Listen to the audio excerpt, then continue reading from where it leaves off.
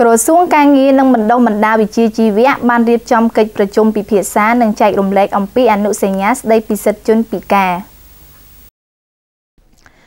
នៅរុស្ស៊ីថ្ងៃទី30ខែធ្នូឆ្នាំ2013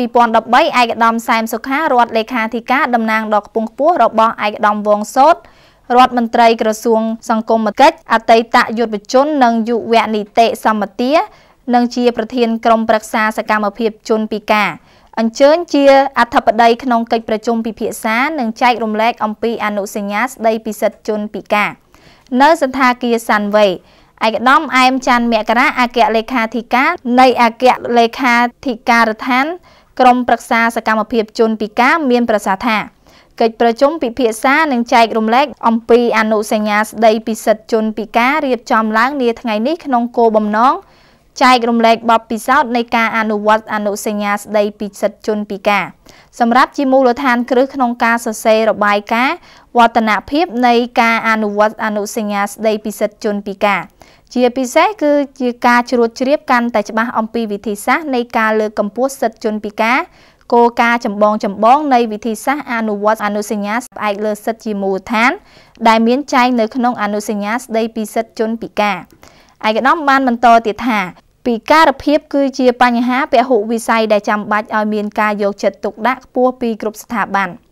ក្នុងន័យនេះទាមទារឲ្យយើងយល់ច្បាស់អំពីវិការភាពជាអ្វីតាមរយៈពិធីសាស្ត្រ4យ៉ាងដែលនឹងផ្ដល់នៅផលប្រយោជន៍ចំពោះបងប្អូនជនពិការយើងរួមមានវិធីសាស្ត្រសប្បុរសវិធីសាស្ត្រវិជ្ជសាស្ត្រវិធីសាស្ត្រសង្គមនិងវិធីសាស្ត្រសិទ្ធិមនុស្សជាងនេះទៅទៀតដើម្បីឲ្យមានការអនុវត្តអនុសញ្ញាស្ដីពីសិទ្ធិជនពិការនៅកម្ពុជាទទួលបានជោគជ័យ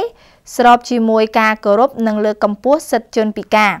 យើងក៏ត្រូវយល់ឲ្យកាន់តែច្បាស់អំពីគោលបំណងរចនាសម្ព័ន្ធមាតិកានិងមាត្រាពិសេសសារៈសំខាន់នៃអនុសញ្ញាស្ដីពីសិទ្ធិជនពិការនេះនឹងត្រូវជ្រាបបន្ថែមឲ្យបានច្បាស់អំពីអ្នកដែលពាក់ព័ន្ធច្បាប់គោលនយោបាយវិធានការថវិកានិងមូលនិធិនិងវត្តនៃការអនុវត្តអនុសញ្ញាដើម្បីធានានៅការផ្ដល់សេវាកម្មដែលមានការដាក់បញ្ចូលរួមគ្នាសម្រាប់បុព្វហេតុជនពិការឯកឧត្តមអែមច័ន្ទមករាបានគូបញ្ជាក់ទៀតថារាជរដ្ឋាភិបាលកម្ពុជាក្រោមការដឹកនាំរបស់សម្ដេចតេជោហ៊ុនសែននាយករដ្ឋមន្ត្រីនៃព្រះរាជាណាចក្រកម្ពុជាបានចេញអនុក្រឹត្យលេខ216 អនក្របកចុះថ្ងៃទី2ខែឧសភាឆ្នាំ2013ដើម្បីប្រគល់ភារកិច្ចជូនក្រុមប្រឹក្សាសកម្មភាពដឹកនាំចាត់ចែង